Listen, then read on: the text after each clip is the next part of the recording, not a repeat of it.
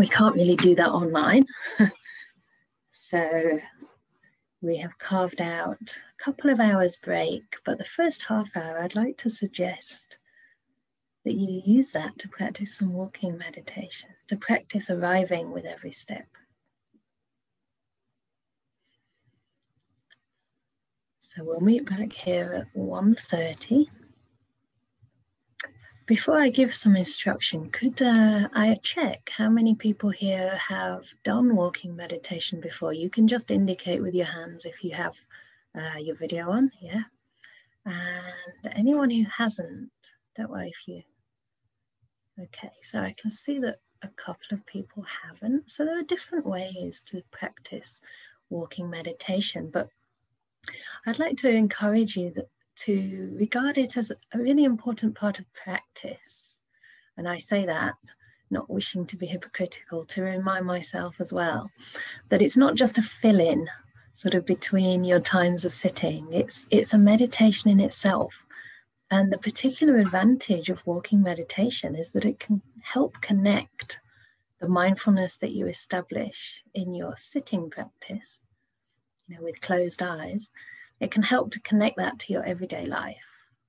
Because in your everyday life, you're generally, unless you're like me, sitting behind a computer screen, most of the time, you're generally going to be a little bit more physically active.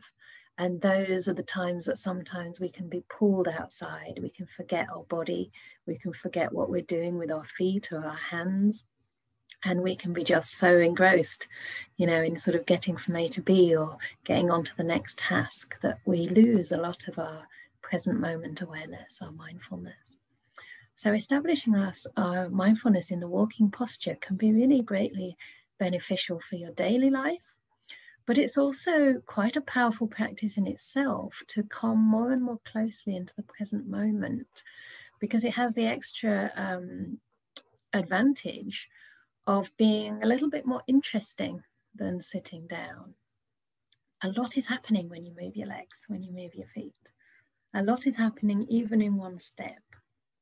Right? So what we tend to do is to choose an area where we can walk. I know some of you have beautiful environments to walk in. You might want to be outdoors in your garden or maybe even in the countryside.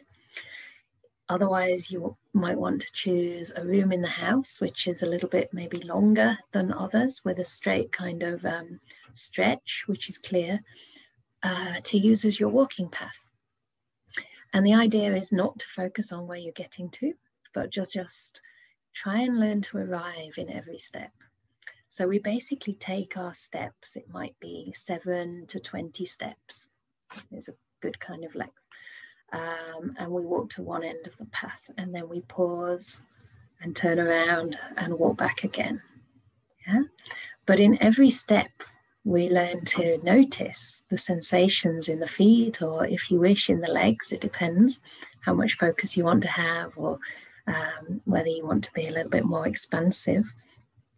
And you just notice the foot as it lifts, and then the foot as it moves across, and the foot as it lowers down.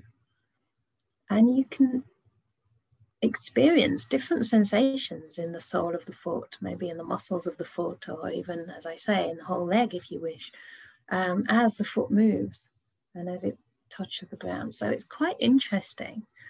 And I think an extra little element that I would add for today is to just notice if you can arrive in each step with patience.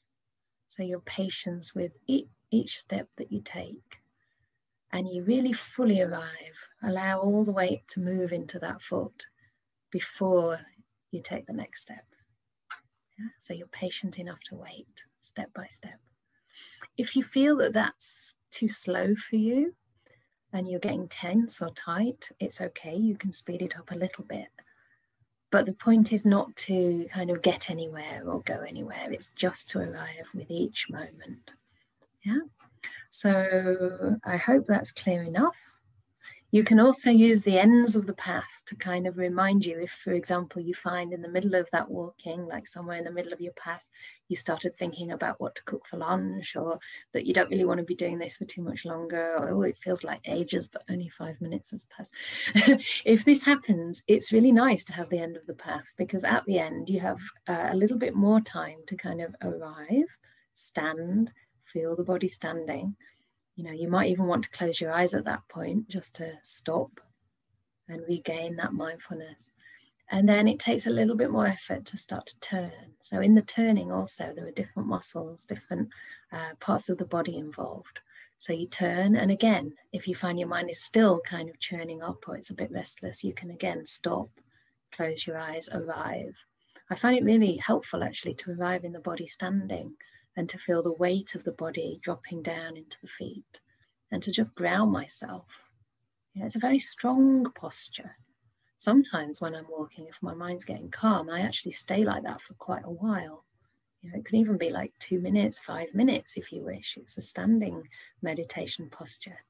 But I just would caution that if you are doing that and you're not sure about your balance, or maybe you get a little bit lightheaded from time to time, just keep your eyes like gently downcast, but maybe not closed, to avoid any potential dizziness.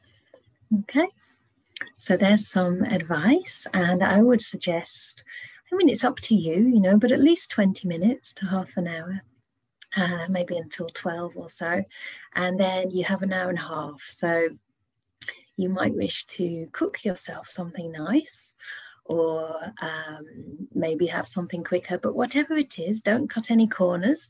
We're being patient, remember. So patience helps us to care for the moment, and it helps us to care for our bodies and minds.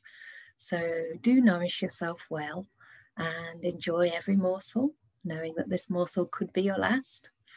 If that creates a lot of fear, you know, maybe some people do have like terminal illnesses or a fear of death, then forget that. Just eat each mouthful with gratitude, with a sense of appreciation that, you know, you're so fortunate to have such a wonderful meal and to be able to eat until you're full. It's a rare privilege in this world, you know, although everybody here shares that privilege.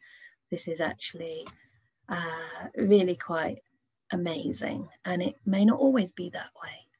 So just see if you can really appreciate each and every moment in this in-between period. And also you have the opportunity for some resting meditation, lying down, or what Ajahn Brahm calls flat out meditation.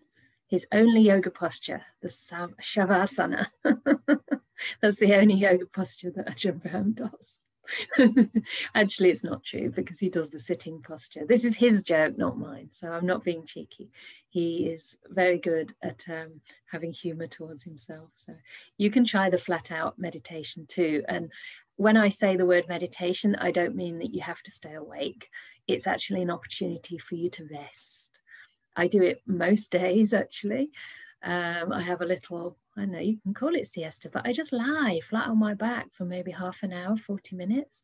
And I start by spreading awareness through my body, and just with loving kindness, and just really allow my body to relax. And at some point during that time, my mind usually drifts and I get really quite a nice rest.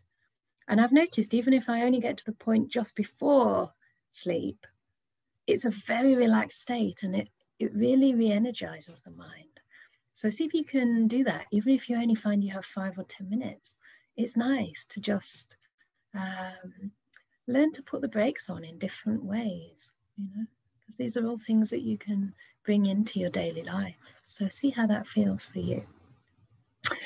And we'll meet again at 1:30. So I would suggest arriving 5 minutes before then, so we can start on time. Yeah. I'm not sure with the hosts. I would probably suggest we close it for these 2 hours, but I'm not sure what you prefer to do. Yeah. If you're not going to close it, you can still put your videos off. Yeah. You want to say? I think we'll close the room, and I'll reopen it at 1:15. So if you want to come in at 1:15 and maybe kind of get settled together, is that okay with you, Venerable? That's perfect. Sounds great. Yeah. So do keep the link. Don't look at your other emails, just keep the link, because you've offered yourself a gift today. So see if you can, you know, preserve whatever however little bit of stillness and peace you've developed, don't take it for granted. Just see if you can, stay present for that and avoid the mind going off into too many distractions, okay?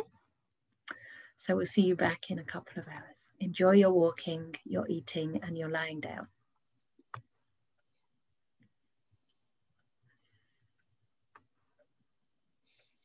Do you want to stop the recording?